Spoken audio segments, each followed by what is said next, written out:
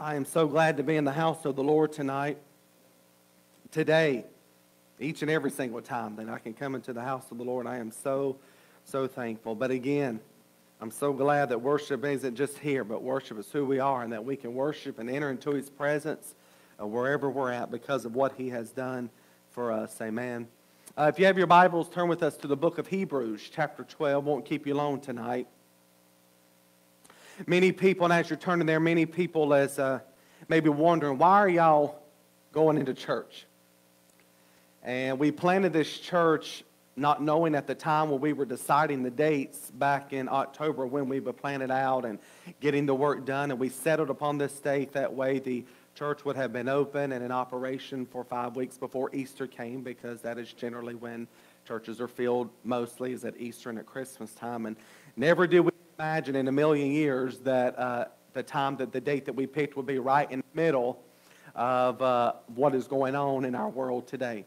And a lot of people will say, are you worried? And are you even going to go through it? Well, absolutely, because right now, what better time than to be planting a church, amen? Because people need hope. And again, many may say, well, why did you do it? Well, I will tell you, we did it for the 730 people that watched online this morning. That's why we did it. And I am so thankful. And I knew in my heart all week, and that's why I uttered it this morning, that I would minister to probably more people this morning than I ever have before. Not in the traditional way in which many would have thought in the house, but because of online. And let me tell you, the Word of God, again, is not bound. The Spirit of God goes past these four walls. I was encouraged. My mom was watching it along with my grandpa. She said, son, she said, before you got done with that introduction, I was in full-on tears, and could feel the Spirit and the presence of Almighty God right there. And I'm telling you, the Lord is doing great and mighty things. Great and mighty things. And we got comments and people saying, thank you for having church today, and please pray for us. We're being that visible witness. We're being that visible light that Christ has called us to be. And right now, more than ever before, people need the Word of Almighty God. We need preaching. And let me tell you, that don't need to be the first thing that goes. We need to preach. And it don't matter if we end up having to shut down. If I got to get on Facebook and hit the piano, strum a guitar, we're going to preach, amen? Because that's what people need now more than ever before. A lot of people say, well, that's silly and that's foolish. Well, I'm standing up the Word of Almighty God, amen? And I'm going to give people what I know will work, because it's the only thing that works. I said it before, your hope better not be in the RNC or the DNC, but better be in Christ, and His name is Jesus, amen? So Hebrews chapter 12, we'll just be reading the first two verses of Scripture. If you're there, say amen. Amen. And the Bible says, wherefore, seeing we also are compassed about with so great a cloud of witnesses, let us lay aside every weight and the sin which does so easily beset us, and let us run with patience the race that is set before us, looking unto Jesus, the author and the finisher of our faith, who for the joy that was set before Him endured the cross, despising the shame, and is set down at the right hand of the throne of God. 2 verses here, but a lot of truth that is chock full into this. And if there's ever been a time that the title of my message is important and is needed, it is now. And the message that I will be preaching, I'm ministering again just for a few moments on the title, Running the Race.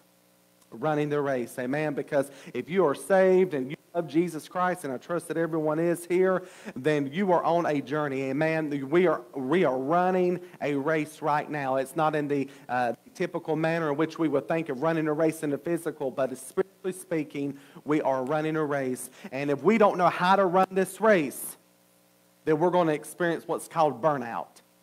And there have been many that have tread upon this race, have begun this journey, and because faith is misplaced, and because they are not running it the way that they ought to, they have fallen short. But if we'll run it the way that Christ has told us to run it, then we are guaranteed to cross that finish line. Amen. Let's go to the Lord in prayer. Dear Heavenly Father, Lord, we thank you today again for your presence. We thank you for your Spirit. We thank you for another opportunity to come together. And God, we don't take it for granted. It seems like for Lord. Much of the church, we took it for granted, but Lord, we don't take it for granted, and we are so thankful, Lord, that we get the opportunity to come together again, Lord. We thank you for what you did this morning, for the hearts and lives that were touched here, and also those that are online, Lord. We are so encouraged in knowing, God, that your word is going forth, and it is touching hearts and changing lives, Lord, and for the testimonies that came in, God. And we are just believing, God, that you're going to continue to do the work that you have started, Lord. God, I'm asking that one more time tonight would rest upon my lips, Lord, that every word that is spoken will be saturated in oil. Lord, I pray that you would help me to rightly divide the word, Lord, speaking only that which you would have me to speak, and we will not fail to give you praise for it all. In Jesus' name, and everyone said,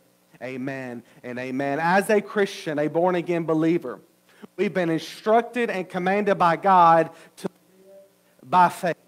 You see, we see it first in the book of Habakkuk 2:3, where he tells us that the just shall live by faith. Then Paul goes on to again repeat it in Romans 1:17, referencing the same thing, just shall live by faith. And again goes on over to 10:38, and again, if believing that the writer of Hebrews is in fact the Apostle Paul, Paul again would reference this same scripture again, letting us know that God will have no pleasure in the one who draws back, but that the just shall live by faith. And let me say, anything Jesus says is important. If he said it one time, it's important. But when he speaks the second time, he's saying pay attention. But when he starts speaking it a third time and a fourth time, we really need to hone in on that. The just shall live by faith. We don't live by feelings. We don't live by works. We don't live according to how circumstances play in and out for us, but we live simply by faith. It's faith in grace that brought you in, faith in grace that keeps you. We have to live that way because outside, I've said it before and I'll say it again, you don't always feel on top of that mountain. And there's going to be times that you get up and days that you face before you, and it seems like everything's going wrong, and it seems like God's a million miles away, but He's right there, amen, because He said He never leave us and not forsake us. And so we live by faith and faith alone. Amen. So again, we've been called to live this and no other way. And faith in any other object will rob one of abundant living and experiencing the power of the Holy Spirit that you and I need in order to be able to live for Him. The Bible says that Satan has come, the thief has come to do nothing but to steal, kill, and destroy. And what Satan desires to do nothing more is to destroy our faith, to get us to simply believing. He can't get our soul because we have trusted in Jesus Christ. We're sealed by the Holy Spirit. And so He comes to us in every which way and works crafty, and He is cunning. And let me tell you, He never runs out of ideas of ways to squirm on in there. But each and every single time, if we'll hold on to Jesus, we can't deter from the faith. We live by faith in every situation that we face day in and day out. But in order for us to experience His power, in order for us to experience that abundant life that Christ has died, again, He's not just died to give us eternal life, but He's died to give us an abundant life. You and I as Christians, as children of the Most High King, should be walking around just barely getting by. It's time for you and I, the church, to rise up and begin to live in the overflow of that which He has died to give. He's died to give us abundant life. And when our faith is centered in Him and we realize that everything that we need, I mean everything that we need, is found solely in Christ and believing that He's already paid the price, it removes the pressure off you, and you say, Lord, you've done it. I believe that you've accomplished it, and I receive it. Simply stated, that's just the way that it's got to be. But the problem is that we can't get ourselves out of the way because it is not within our to get out of the way and let God be God. You see it all down through the Bible. We get in this and things happen like that, and I'm the first one, I'm preaching to myself. All of a sudden, that human nature within inside of us steps forth, and we think we got to begin to fix the problem. When what He wants us to do is start trusting Him, acknowledge the problem, hand it over to Him, and say, Lord, I give this to you. We would save ourselves as the church, as Christians, a whole lot of pain and a whole lot of heartache if we would just simply turn it over to Him. If we would just simply give it to Him and let God be God, if we would just stand still and see the salvation of the Lord. But we're not careful many times, just like the children of Israel. There they was. God had brought them out of Egyptian bondage. They were happy. Everything was going good. And the first obstacle that they ran into, what do? They begin to grumble and they begin to complain. God knew where he was taking them. God led them there, in fact, I believe, to prove to them the power that he possessed. If it wasn't enough that he brought them out of Egyptian bondage, he was ready to open up the Red Sea for them, showing that I will make a way of escape. Amen. And he has made a way for you and I. Amen. So a lot of times when going through life and the challenges that we face, we draw strength and encouragement from looking to others that have went through similar hardships and through difficulties that we face. Because whenever you're facing something, you often like to hear from those who have went through the same thing. And it was a couple of months ago, I was at the hospital visiting a co-worker at that time of mine's brother who was there. And her dad, who was about 80-some years old, and a dear, golly brother, loving to death, was sitting there talking. And it's just second nature that when people are talking to me, I don't know about you, have the tendency to go, oh, yeah, I know. Yeah, I know. Yeah. Oh, I know. And all of a sudden, his sister-in-law corrected. She said, look at him over there saying, yeah, I know. And you don't have a clue. And it hit me, I don't know. Because I've not walked the paths that he was talking about. I've not experienced what he said that he had went through. And she reminded me that, and she wasn't being mean, but it was a gentle rebuke. I don't know what it meant. I can't sit back and say, oh yeah, I know, because I don't know, because I haven't walked the paths of it, amen? But we've got one who has already went before us, and he's already endured that path. He's already went before you and conquered everything. So when maybe some people don't know this, don't know that, we've got one who knows it all. We got one who's already went before you. He's already accomplished what it is that you need. And we can go to him and he goes, yes, I know. He knew before you ever even came to it. He knew before the obstacle ever came your way. What we're experiencing right now in our nation does not catch God by surprise. That's right. It caught us by surprise.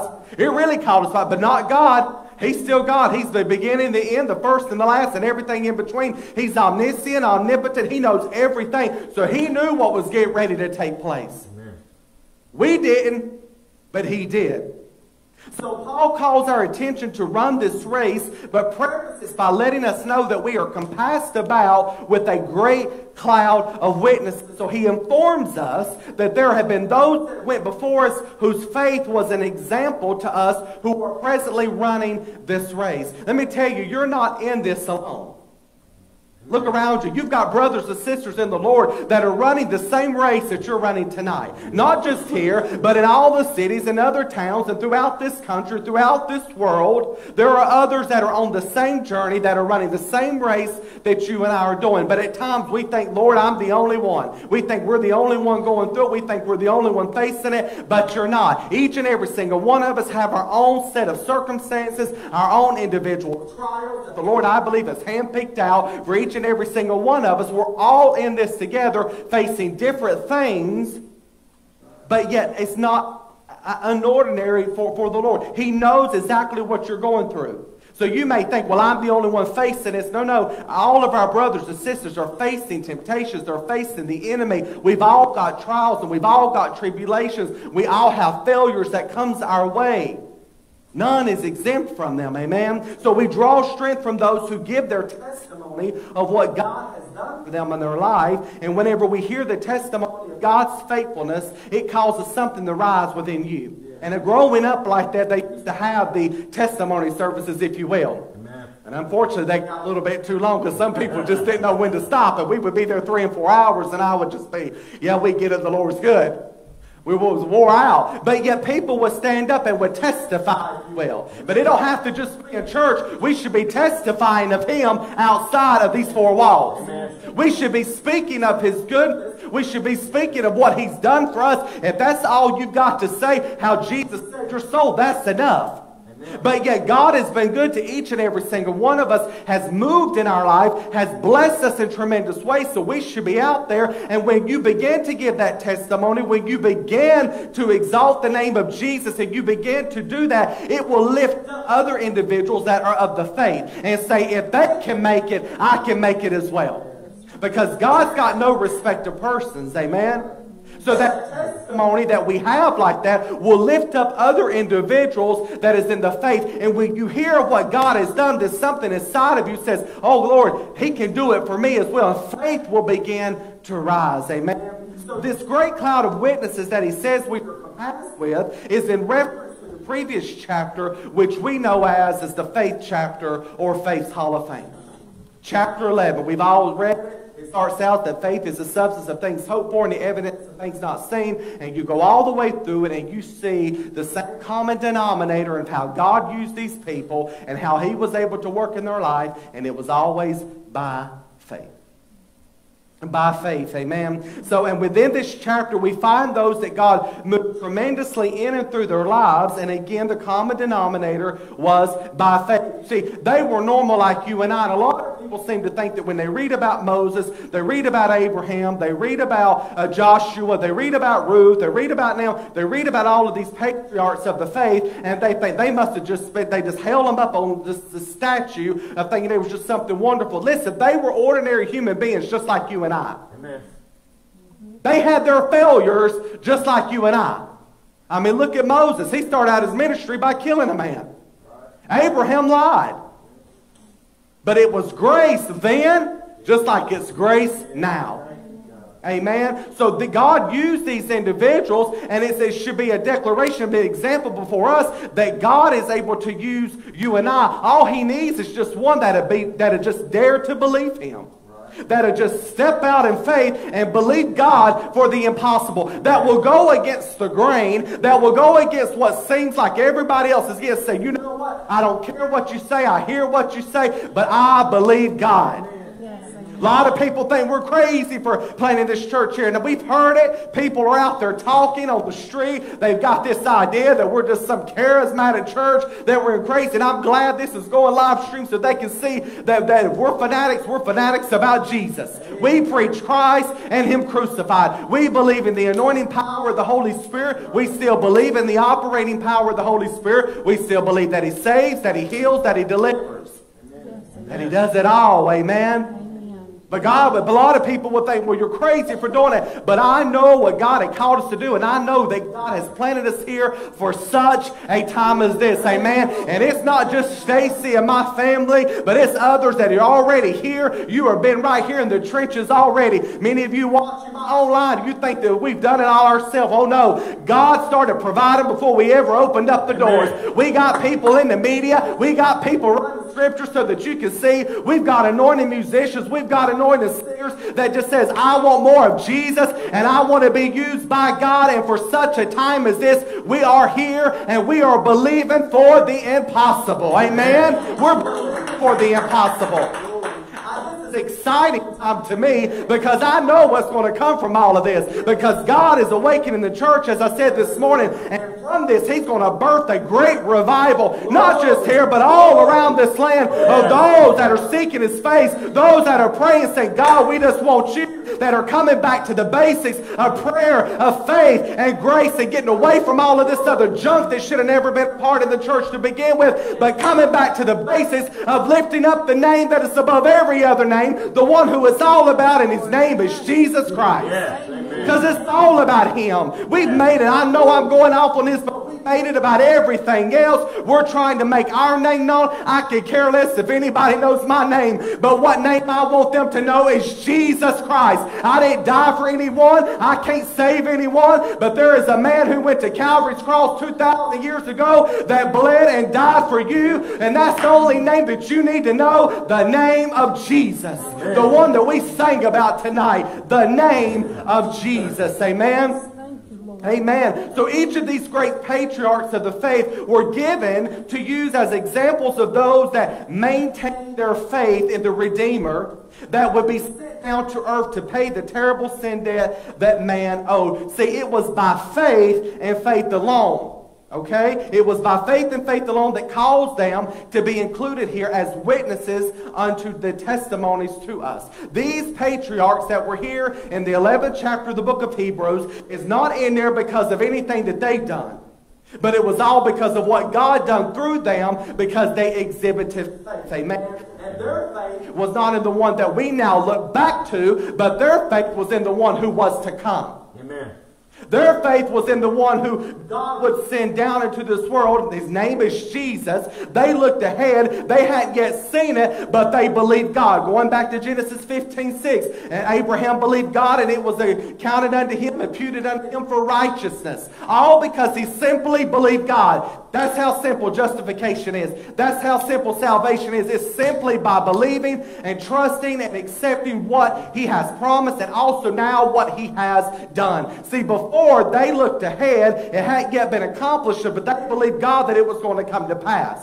Now you and I look back in faith and believe that it has come to pass. Amen. So we're in the same boat as the patriarchs before. They never seen it. We haven't seen it. But yet we've come together to believe that what they know was futuristic, we now look to the past and know without a shadow of a doubt, because of what has taken place in our heart and life, that Jesus Christ is the Son of the living God, and that he has paid the ultimate sin, the debt of sin that you and I could not pay.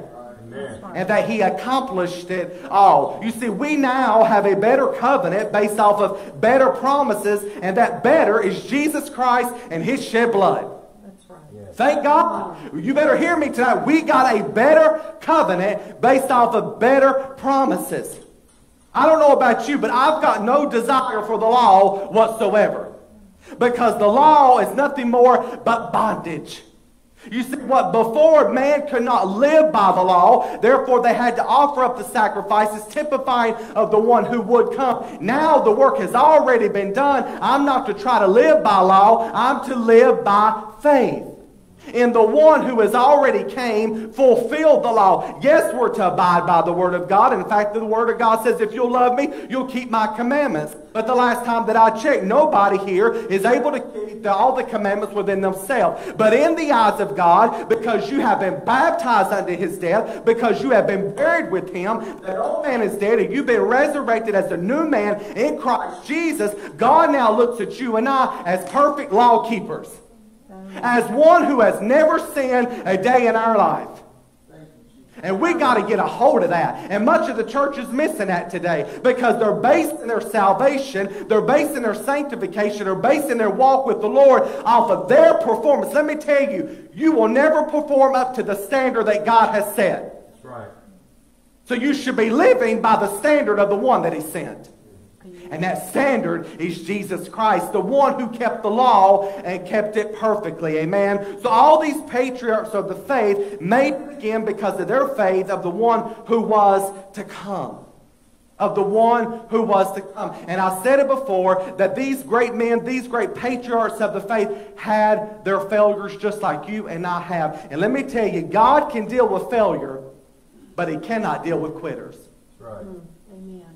He can deal with failure all day long, and that is contrary to the belief of a lot of people. It wasn't to mine. And it kept me in a constant state of worry when I was growing up, because I thought, God is just going to eventually kick me out the door. I am failing him over and over and over again. He's not going to keep forgiving me. But my Bible says that where sin did abound, grace did much more abound. It doesn't matter if you fail 1,000 times. It's the fact that you get back up 1,001 times. Amen? Amen. He can deal with failure. But what he can't deal with is quitters. Because those that quit on the Lord are saying, I no longer believe. I no longer believe in this Jesus. I'm no longer trusting in what he's done and that it is enough for me. Failures all day long, absolutely, because we bring it to the Lord. He is faithful and just to cleanse us from all unrighteousness and all sin. But quitters, he cannot deal with. So no matter how weak you feel, keep trusting Jesus. It doesn't matter how bad it may seem like, keep looking to his blood. Keep looking to the nail-scarred hands. Keep looking to his might. Hold on to him with everything you got. Because I promise you, as I said it before, weeping may endure for the night, but joy comes in the morning, and the best is still yet to come. Amen. The best is still yet to come. This ain't as good as it gets. Because the ultimate best that's coming is Jesus Christ when we go home to be with him for all of eternity.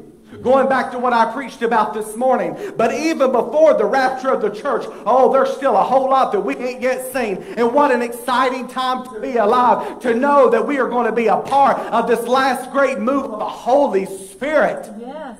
I think about those in the book of Acts and reading of what it must have been like to see the miracles that were performed. to see the healings that had taken place, to see the one preaching and 3,000 come to the saving knowledge of Jesus Christ at one time, and then turn around and another 5,000 come to know Jesus Christ. And I think the Lord reminded me the other week in prayer, He took me right back to Acts chapter 2 where Peter preached the inaugural message, and he said, if I did it before, I'll do it again. I'm going to do it again. I believe that. Many may say, I don't believe it. Well, I could care less what you believe. I believe that it's going to take place because He saves the best for last. Amen. Psalms 56:3 says, what time I am afraid, I will trust in you. And I put this on the church's website the other day in preparation for this message because it's a timely scripture.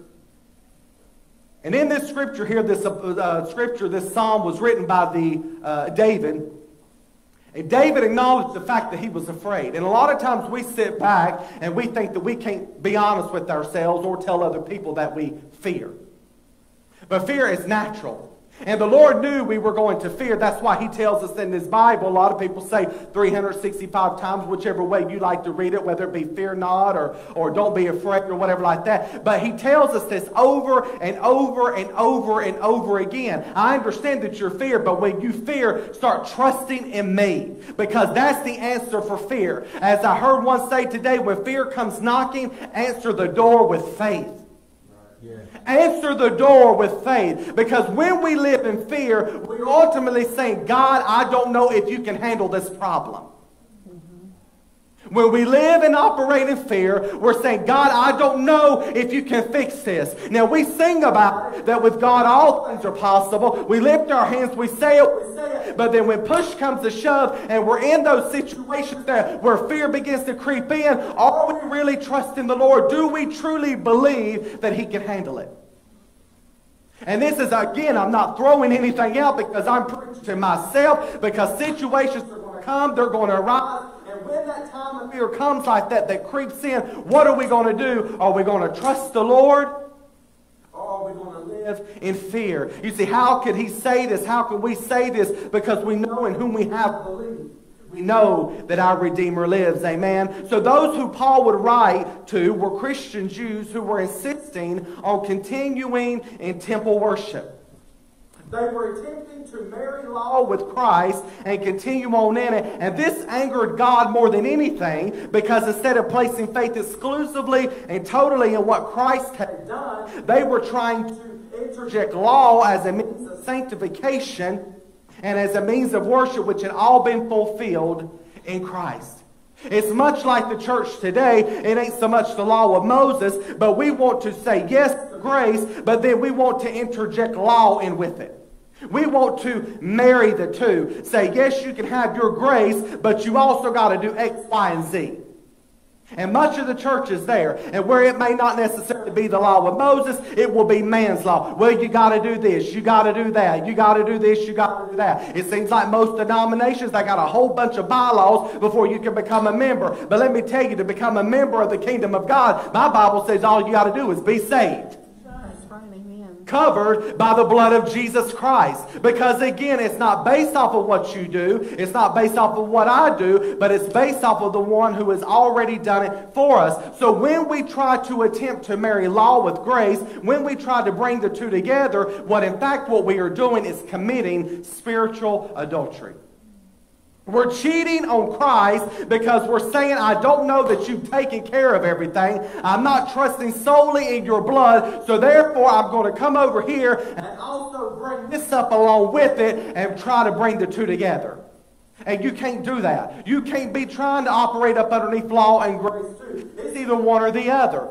And I don't know about you, but I want to operate 100% totally under grace. I want that uninterrupted flow of His grace to work in my heart and life. And the way that takes place is by simple faith in Christ and what He's done. And not moving it away from it. See, when we say that you have to have it exclusively in Christ and what He's done, it's not that people get mad that you say, you talk about the cross. It's not that people get mad that you talk about the blood. They say, oh yes, but they want to also add to. But when we add to the cross of Christ, when we add to the finished work, finished being the operative word, then we have nullified grace from working in our heart and life. The way grace works in mine and your life is by simply trusting and not moving our faith away from Christ. Even in the midst of our failures, keep your faith anchored in Christ. Amen? So again, it's no different. The church as a whole, again, doesn't deny the cross of Christ as the Jews did, but they ignore it. And when you try to bring law and grace together, it does not mix. It's like oil and water. The two don't mix together. Law and grace doesn't mix together as well. So Paul here is stating that we should follow the example of the witnesses that were before us by strictly looking to the person and the work that was done. As they looked to the one who was going to come, we should be just like them and look back to the one who has already came and done the work. So Paul here tells us that we too are to lay aside every weight and the sin that does so easily beset us and run with patience the race that is set before us. Now here's the problem.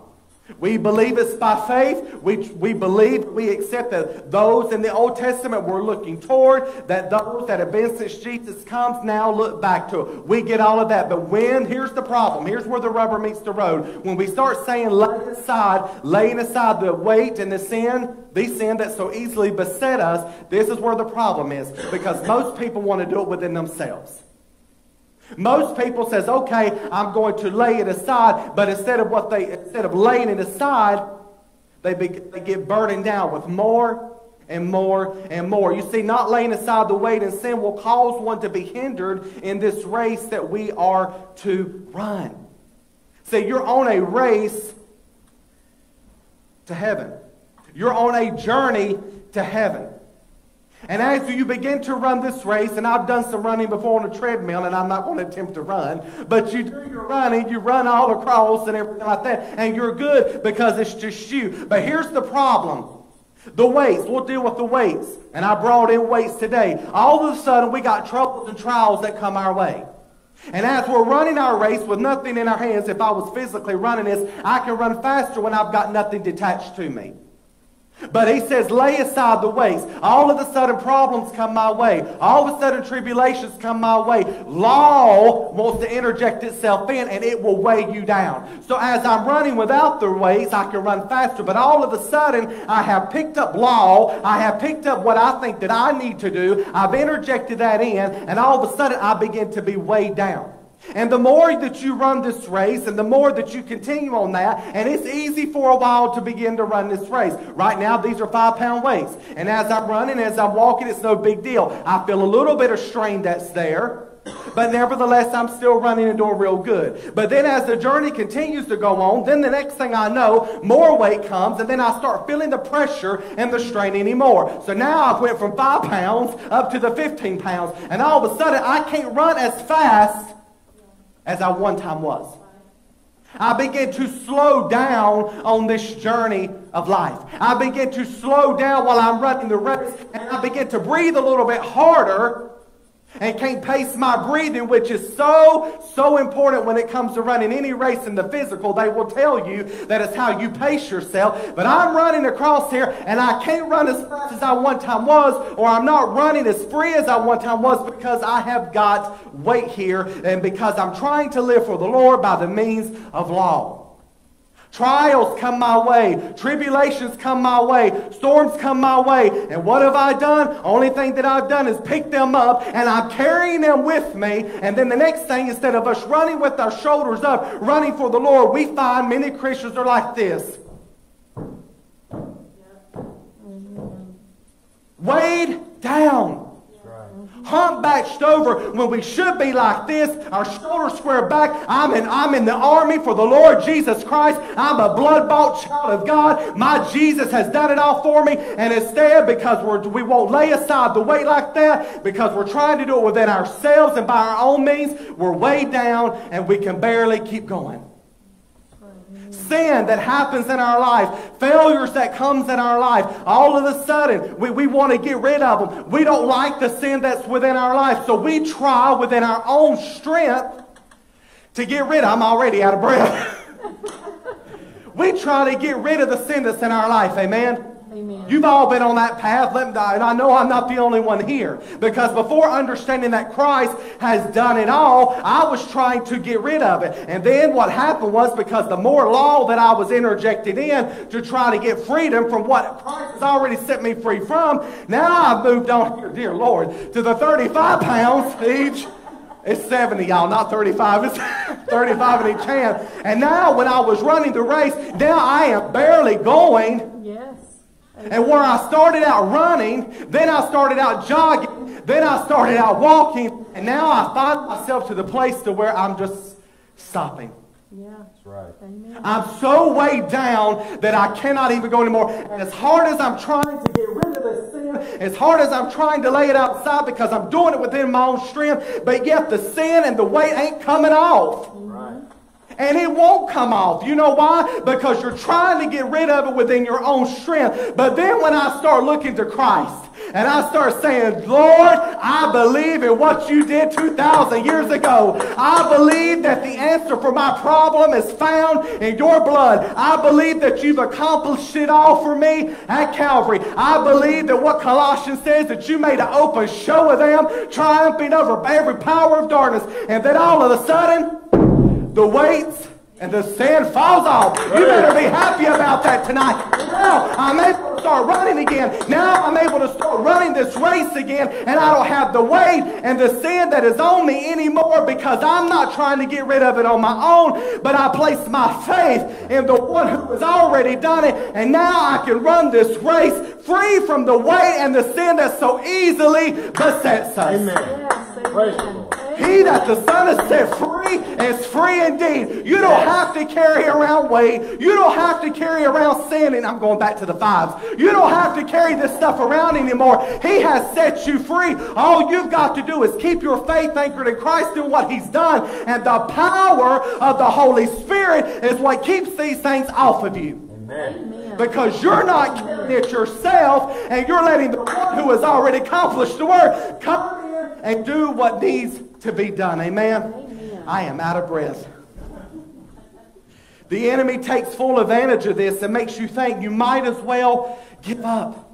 Yes. You see, we're weighed down, and I didn't get to finish that illustration because the weight's got so bad. But when I get over here, let's move back. When I get over here, and I've all of a sudden, I went from running, I went to jogging, I went to walking, I went to slow walking, and I found myself in this position where I can't go anymore.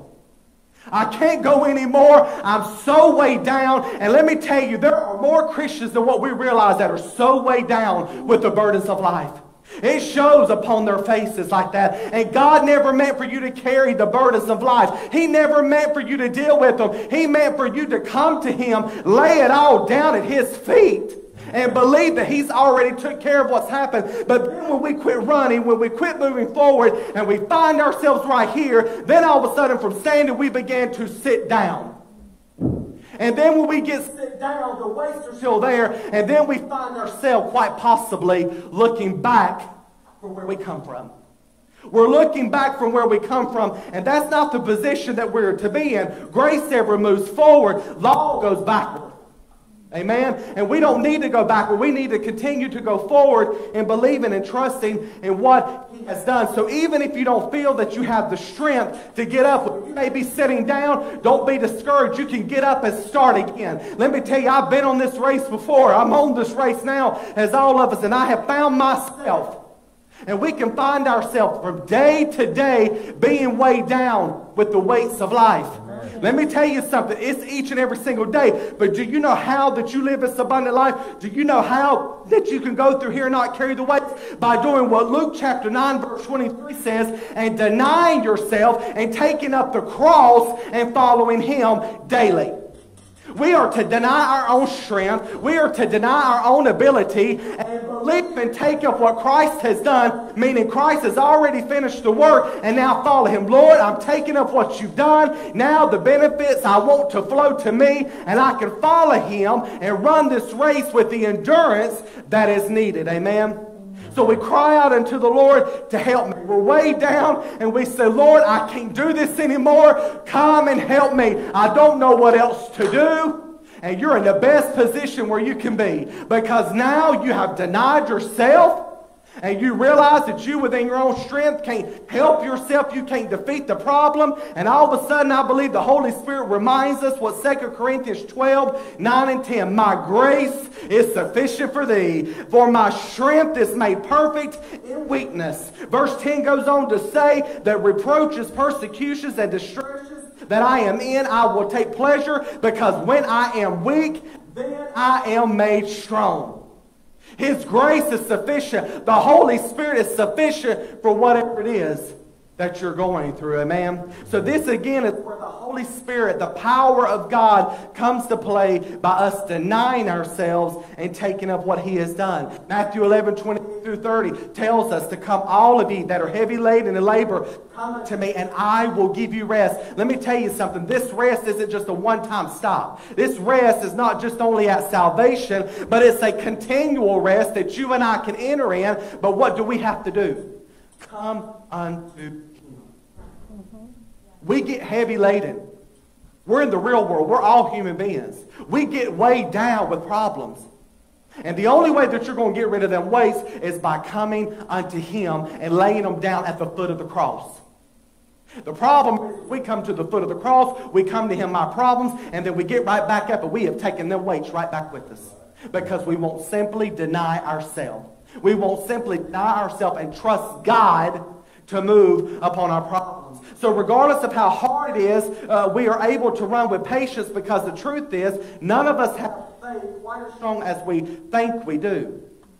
But when we're in this race, we're growing each and every single day. Our faith is not quite as strong as we think it is. When it comes times of testing and tribulation, we realize that. We think we're on cloud nine headed for 10, and we think everything's good. The devil couldn't serve us any blow whatsoever, knock us off. And then all of a sudden, here comes a trial of tribulation out of nowhere, and you think, dear Lord, where did that come from? And our faith gets tried, and we find ourselves not necessarily exhibiting that kind of faith that Christ wants us to do, and we get so weighed down. But Philippians 1:6 says, being confident in this very thing, that He which has begun a good work will perform it until the day of Jesus Christ. We've got to be confident of that. That means you better take a hold of that and then run with it while you're on this race, that He's begun a good work in me and He's going to perform it. So even though I may have problems, even though I may have struggles, even though weights come and the sin comes, the failures come and all this other stuff, I can place my confidence in the one who said that He's begun a good work. And let me tell you, every good work that He has begun, He will perform it, meaning He does the work. You don't perform this work. He does it. He will strip the things away from you, take the weights off of your life. You gotta let Him do it. But the problem is we want to perform the good work. You can't perform the good work. You can't sanctify yourself. You can't do anything, because if you could, if righteousness come by the law, then Christ is dead in vain. Right. He's got to be the one to do it, because He's the only one that can do it. And because of what He did at the cross, it has given the Holy Spirit the legal means to be able to do the work that we need Him to do. See, many are running a race, but it's in the wrong direction, and unless they turn around, they'll lose their soul. Because the only way that you can run is straight. I mean, you can run in opposite directions, but to run to Him, you've got to run straight and true. It's just like in the physical race. Whatever direction that your eyes are looking, that's the direction that your body and feet's going to go in. So Paul tells us what we need to do in verse 1, and in verse 2, he tells us how to do it. By looking unto Jesus, the author and the finisher of our faith. That's how we lay aside the weight. That's how the weight and the sin that so easily besets us, that's how we can lay it aside, by looking unto Jesus. But if our eyes are not fixated upon Him, and here's us as sheep, and if you don't know, sheep are some of the dumbest animals, shining objects comes our way, and we thought, oh, that looks good, that glitters, that glamours, that looks good, and all of a sudden we've taken our eyes off of Christ, we've taken it off of what He's already done, and that looks nice, that looks good, and all of a sudden where we should be looking straight, we should be going straight, and our feet follows our eyes, and all of a sudden we look over here, and where I was going straight, then all of a sudden I find myself going this way.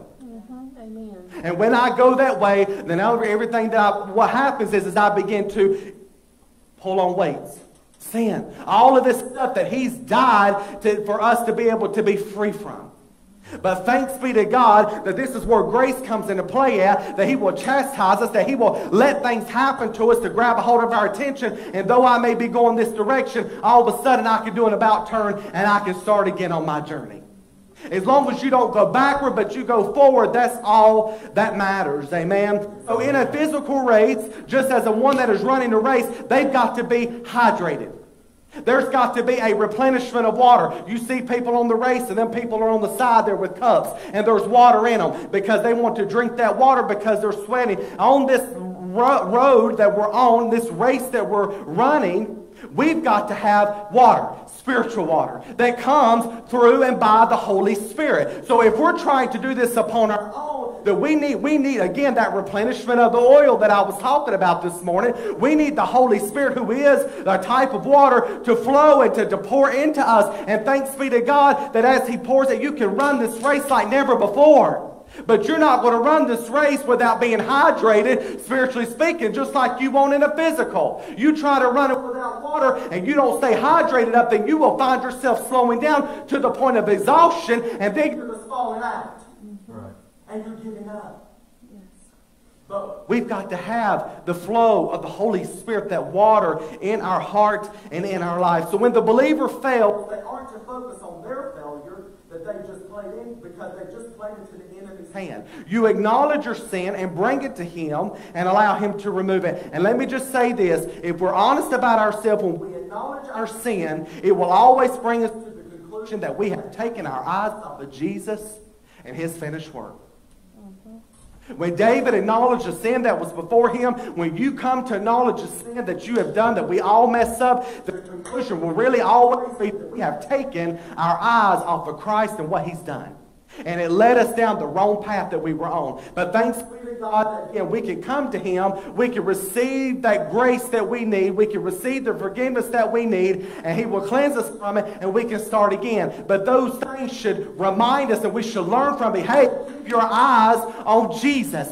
Don't move it away from Him. Amen. So the cross of Jesus Christ leads one to the very presence of God, because the cross is the foundation where God can meet man, and man can experience His mercy and grace.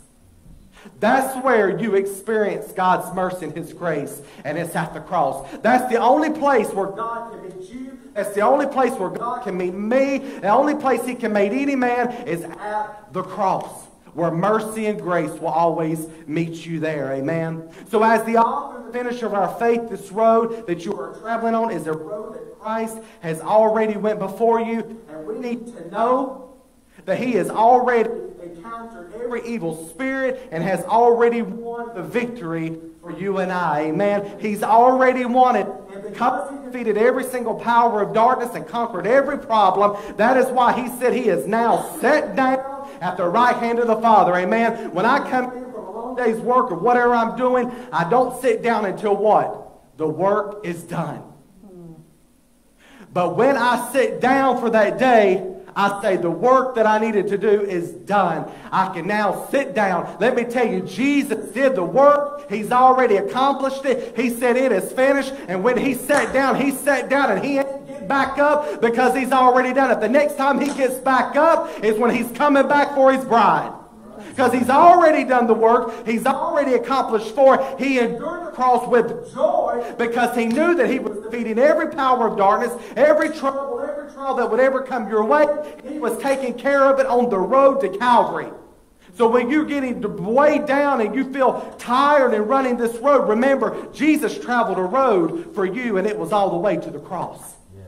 So that you and I can now run this race with endurance all the way to the end, by looking to the author and the finisher of our faith. Amen. Jordan, if you'll come up and just play something quietly. Again, as we run this race, we're going to encounter bumps all along the way. And you're going to encounter good times and bad times, but the answer, and this is the same in any and every situation, that is Christ and His blood. So if you'll stand to your feet tonight, I don't know where you may find yourself in your walk with the Lord, but the commission is the same to all, that we are to run this race by looking to the author and the finisher of our faith. We can't run this race any other way, y'all. We're in perilous times. We're in dark times, amen? But you and I have a hope, a blessed hope that is in Christ Jesus. And we can continue to run this race. We can lay aside the weight, lay aside the sin. We got to get rid of it. It needs to drop off of us, because I'm telling you, it's hard to run this race, and it don't have to be that way. But you can give it all to Jesus by looking to Him, and the Holy Spirit will take that weight and that sin away from you. You don't have to carry around the pressure of it. Let Him take it from you, because it's already taken care of it. Amen. So I want to invite you to come to the altars tonight. We need to seek the face of God now more than ever before. We need to seek Him. We say we need revival. We say that we need Him in every situation. And all of us in here are facing things. Some things that I don't even know about, and I don't need to know about them. He knows about them. So we got to make a decision tonight to give it to Him and to let Him take it from us. So as He plays, let's come around these altars. Let's seek God. Let's seek Him. Let's look to Him and ask Him for His strength to continue to endure tonight.